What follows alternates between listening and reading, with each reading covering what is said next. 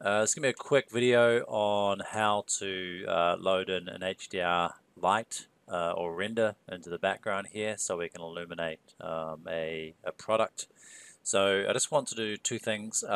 One is I want to go to my render setup, and by default this one is set to mental ray.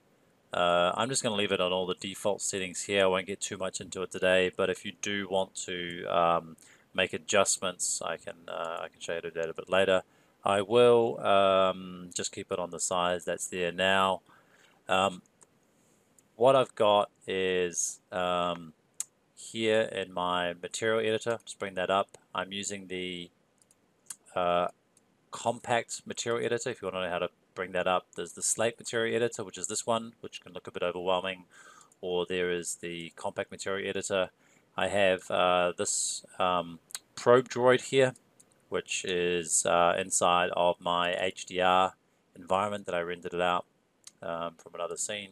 So what I want to do is just render this just with the default settings to show you what you can get straight out of the box here. Let's bring that up full screen. So this is my probe droid, and it's rendered with that HDR lighting, and in the background it's got some skylights, and this is actually illuminating that probe droid to actually look a little more real within the scene. So the steps that I've done to do this is I rendered out an HDRI image, and the simplest way to get this into Max is just go to that file and just drag and drop that image into one of the material editors here.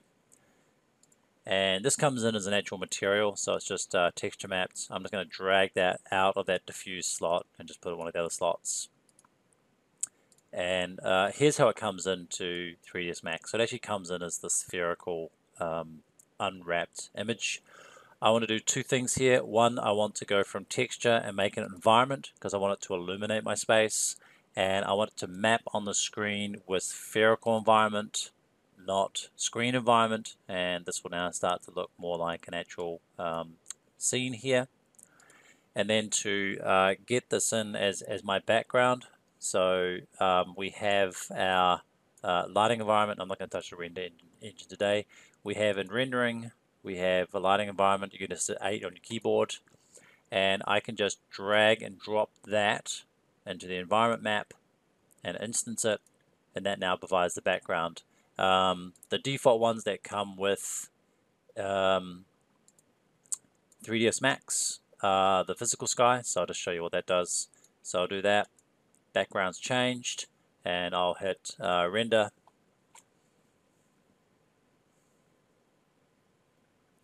And you can see that's how it's illuminating the space. And if I go and drag and drop this one that I've just brought in and hit render,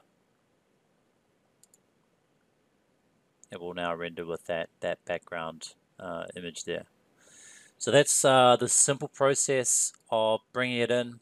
And what I've also done is if I just hit Alt B, I've got that should be showing in the background there. It's not showing for me at the moment. Let me just try the one that I made previously. Okay. So as I sort of spin around that space and hit render, you can see that background is adjusting, and then the lighting on the probe droid that's actually been lit by the HDR lighting is changing as well. So it used to have a bit of a blue tinge, but because of the scene, it's lit in certain ways. As you see, I'm going around the model. This is getting the reflections from the blue lighting outside on one side, and then it's getting different types of reflections on this side here.